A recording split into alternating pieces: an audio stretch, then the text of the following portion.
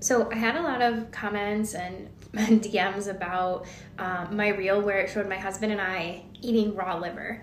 So I thought it just made sense to make a video and address all of the comments and different messages I got here to answer everyone's questions. So a lot of the comments that I got were like, I can't believe you did that. I want to do that too, but I'm scared it's going to be gross. And you know, a few years ago, if you told me I was going to be eating raw liver, I would have told you that you're nuts. You know, I grew up eating a standard, you know, traditional American diet, and organ meats and, you know, eating in like nose to tail is just not something that was in my world at all.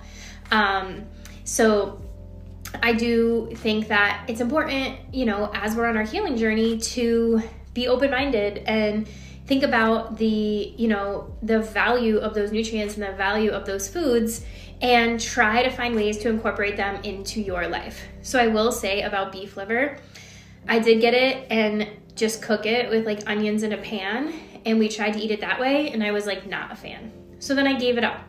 A couple months went by, didn't try it again. Then I saw a recipe for liver pate, and I was like, all right, I'm gonna give this a go. Made the pate, added it to a ground beef recipe, so good. So good. So that's what we did with that for a few months. Then I found that, you know, beef liver supplements are what work best for me, because I'm not including the pate in my beef enough throughout the week that I felt like I was getting enough. So I did start using a beef liver supplement.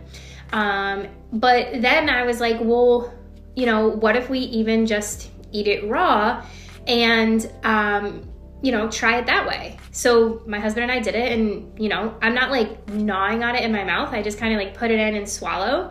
And I do it in 2 little pieces that are each a quarter of an ounce. So it's a total half ounce.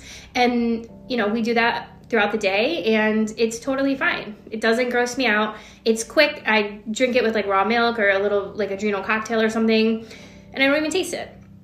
But I think it's important that, you know, as we embark on these healing journeys, that we become more open to these types of foods. And I think as we get, you know, a better metabolic, you know, health profile, I think as our minerals become restored, we're more open to these things. And we're not so defensive and set in our ways, and we're more willing to explore. I know personally, like, my minerals have come a long way, and I'm way more open to things now.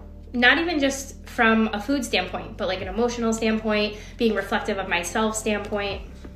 And this, you know, goes for all areas of the new, you know, way I live, the new things I eat. I have like a video of me in California with my friends, and I was trying to eat a raw oyster, and I was literally almost vomiting. Like, I was dry heaving in the restaurant. That's how grossed out I was by it. And then a few years later, I tried it again in Florida with my husband on vacation. Still wasn't for me, but now I love them. And same thing with clams. You know, my family grew up eating clams. I would never eat them. And then I got to this point where I was just like, you know what, these are really nutrient dense. I want to try to include them. And then I tried it, and I was like, these are delicious, actually. So I think when we're open to trying new things and we don't just like dead it from the start, we can realize that there's many ways to prepare and eat these things. And, you know, at the end of the day, it's about getting the most bang for your buck with your food. What foods are going to do that? Foods like beef liver, oysters, and other shellfish, other organ meats, traditional things that like we don't always consume, because, you know, as a society, we don't eat nose to tail anymore.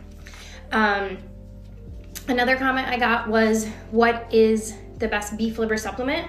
I personally like Perfect Supplements. They have an organs blend, or you could get the traditional beef liver supplement. I just think they're, you know, very reasonably priced and high quality, grass-fed, you know, nothing else added to it. Another question that I got is, what is the difference between the different types of livers and the nutrients between them? So like, is beef liver better than chicken liver, or is pork liver better than beef liver?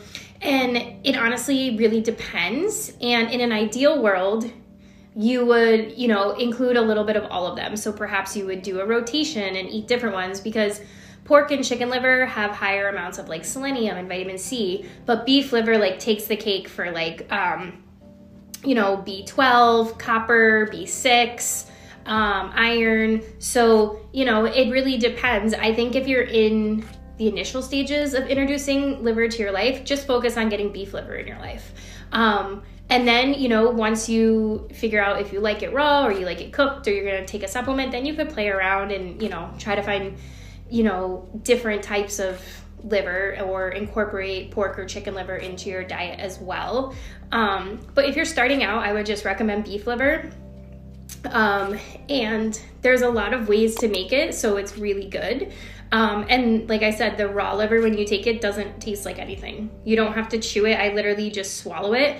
But I'm getting all of the nutrients, and at the end of the day, it ends up being cheaper than a supplement.